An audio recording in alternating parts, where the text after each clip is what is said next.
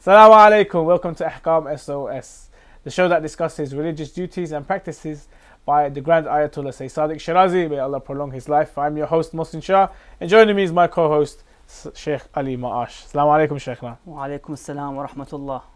Today's topic will be Motahhirat, the things that actually purify najasat. Sheikhna, what is the actual meaning of Motahhirat and how many of them are there? Bismillah ar-Rahman ar-Rahim wa sallallahu ala Muhammadin wa alihi at-tayyibin at-tahirin. There are actually 11 types of purifiers, Motahhirat, and their task is to actually purify whatever becomes najis and impure. And as I've mentioned, this is to do with purifying in the religious and Sharia things. So it's not actually like a hygiene issue, because hygiene is different than tathir and making something pure.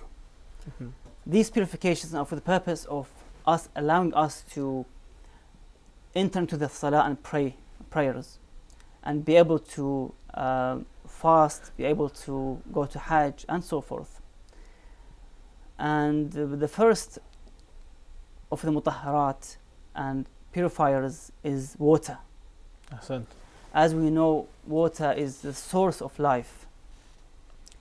As the Holy Quran states, Bismillah ar-Rahman ar-Rahim, وَجَعَلْنَا مِنَ الْمَاءِ كُلِّ شَيْءٍ حَيٍّ. Everything we made alive by the water. So the water is the source of life. The water is the source of living for all creatures, not only the human beings. So the first type of Motahhirat and purifiers is water, and of course it's classified as the mutlaq and mudaf. Okay. Now the mutlaq is the water in which is pure and natural. In other words, the stream waters, rivers, the sea itself, rainwater, and so forth.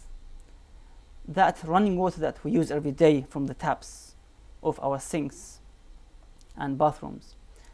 So to be able to purify something, you have to make sure that this type of water is used, which is pure and mutlaq.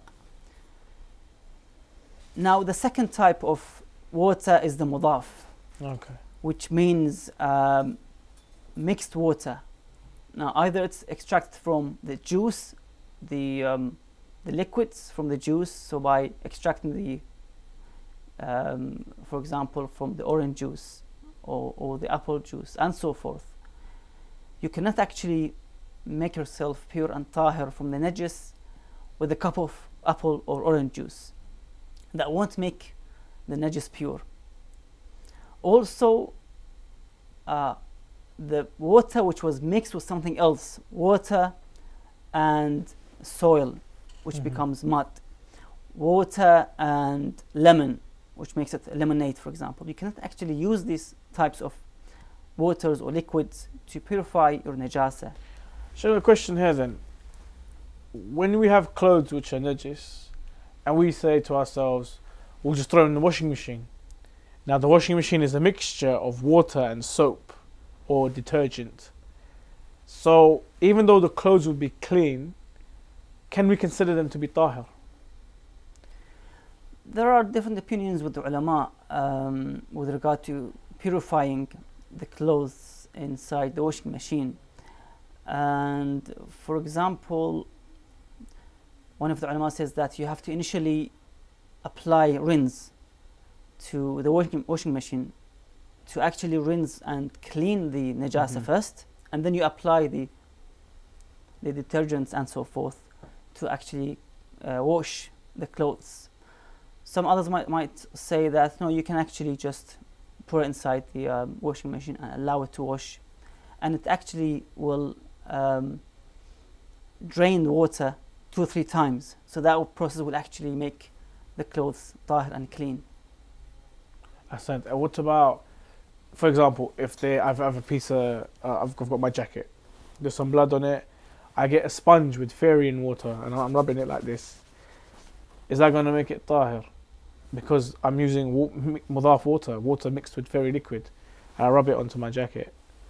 That will actually spread the najasa more and more. Oh wow. Because you have the mudaf now, and excess water with something else, with the liquid fairy or anything else, or with soap, for example. You must make sure that you have only pure water to purify your najasa, either clothes or body or anything else. Without the pure water, we cannot have something najis becoming tahir and pure. Ahsant. Just to add more points with regard to the mutlaq and mudaf,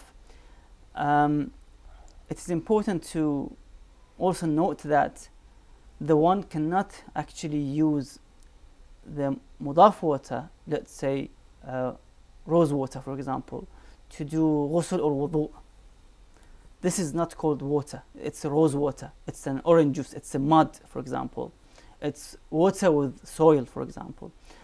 So we cannot actually use them to do wudu and to do the ghusl wajib. So it's important that we actually know these things to avoid any kind of... So what about water which is scented? So because we know to where atar is mustahab, so somebody might think, oh, do you know what, I'm going to add a couple of drops of atar or some sort of nice fragrance to the water, and when I do my wudu, I can do my wudu and spread the nice smell around my body, killing 2 birds with 1 stone. Is that wudu actually acceptable or not?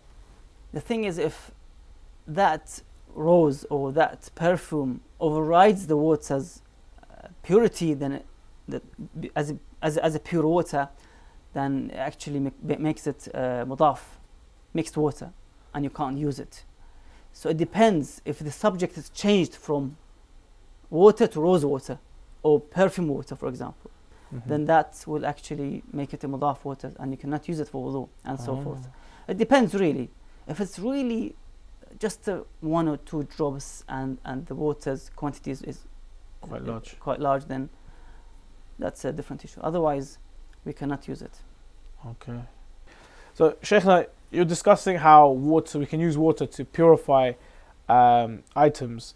But what if the water itself is najis? How do we purify water?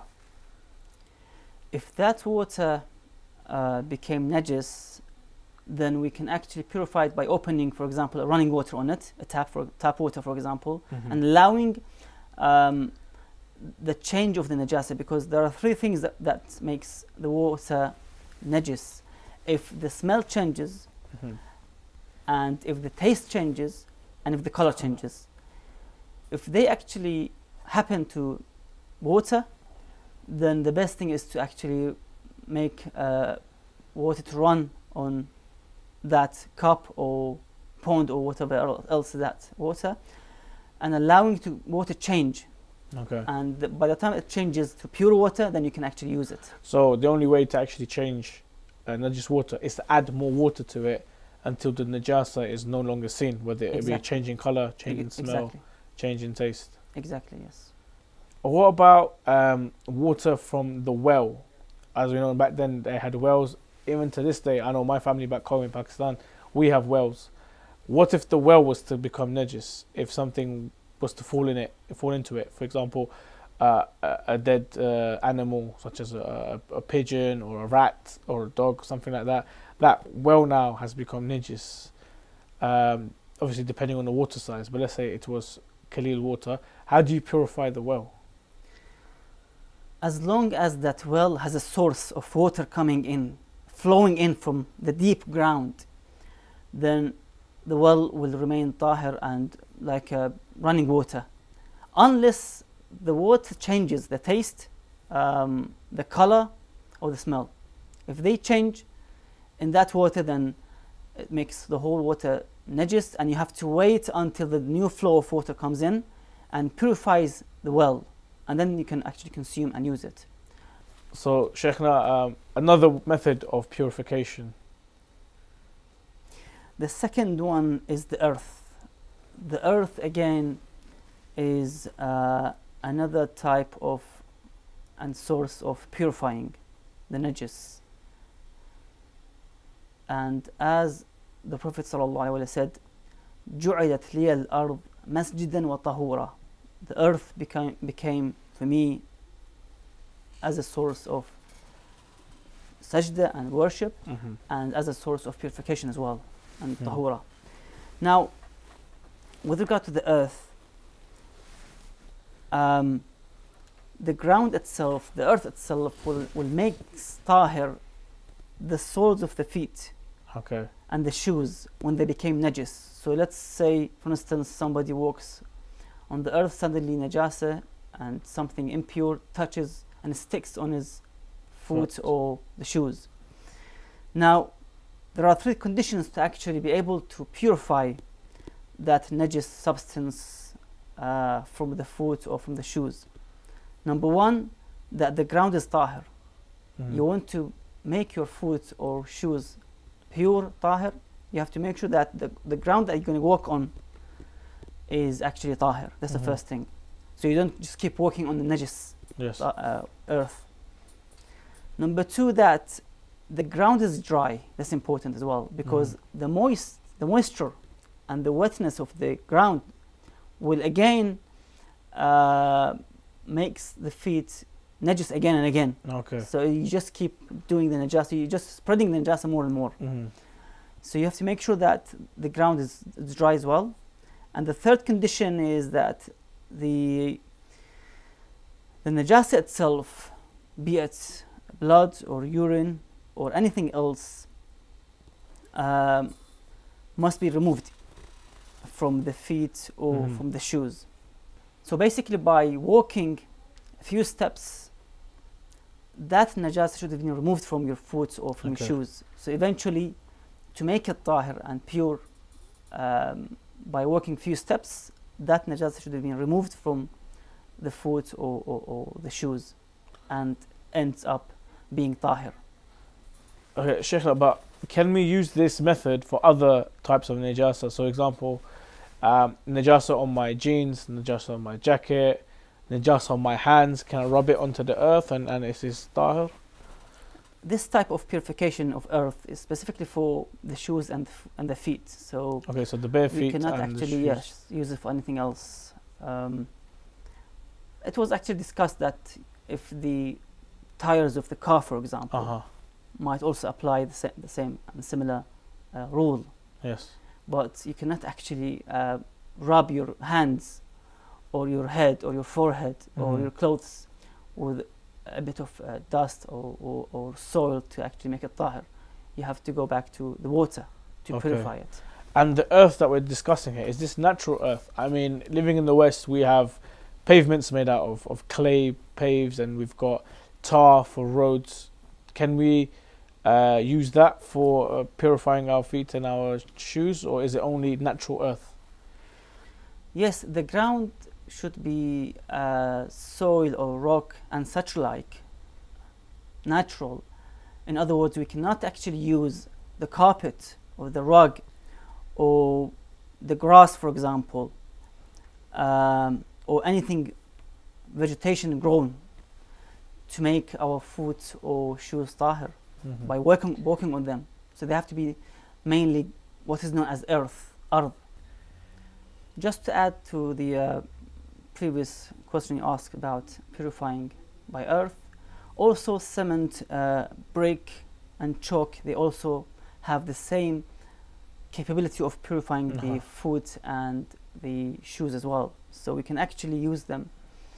Let's say you have a ground filled with bricks or chalks, for example. You can walk on it and it actually purifies your foot.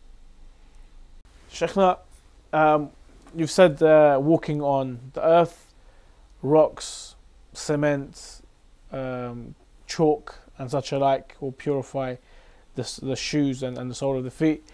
But in the West we have a lot of wood grounds that have wooden floorings.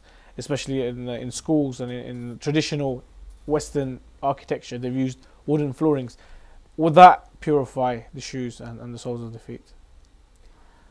As an obligatory precaution, it is best to avoid walking on the wooden floor, especially the ones which are treated by glossy paint and so forth. So no, we cannot actually use it. So the best thing is to avoid walking on wooden floor to purify our shoes or feet. And how does the earth actually purify the soles of the feet or the shoes? I mean, how many steps do we have to take for it to actually remove the najasat? It's preferred for the one to walk about 15 steps or more, and even if the najasa itself went away and off the feet or shoes by the very first steps, but you have to keep walking 15 steps or more, and that will actually inshallah make the shoes or the foot at the end of the day tahir. What if after 15 steps the najasa is still there? What if it's a very, let's say it's very difficult, it's very tough? You have to continue walking until the najasa is removed, and then you can actually have the foot tahir. Are you actually allowed to physically remove it yourself? So take off the shoe, use something to take it off. You can just rub a scratch on the floor and that's it. You know, and then put it back on and then walk 15 steps. That's it, Yes. And it becomes tahir. Ahsantum. Okay, Shaykhna, what about if the actual earth itself is najis? How do we purify that? Let's say someone just slaughtered a cow, all the blood is all over the road. How do we purify that? Well, if naturally the sky rained and the rain washed away the blood and removed the najasa, then it becomes tahir and pure. Otherwise, you have to open running water on the ground and you try to actually wash away the blood, and the najasa itself should be removed from the ground, and that will make it eventually that ground tahir. And I mean, you can even walk barefoot even if the ground is wet, but as long as the najasa has been removed away. And again, I mentioned this the rule that everything is tahir, is pure. So wherever you go, any ground you see on earth, you walk anywhere, as I've mentioned, even the bathroom grounds, they are tahir, pure, unless you see yourself najasa, you're certain, or somebody who you trust would tell you that this place was najis, and then you have to avoid it. Otherwise, everything is tahir, unless you're certain that it's najis. Thank you very much, Shaykhna. Ahsantum. Thank you very much for joining us on this episode of Akham SOS. And if you have any questions that you'd like to direct towards the show and get the Shaykhna to answer, please email us on the details provided. Until next time, take care. Assalamu alaikum wa rahmatullah wa barakatuh.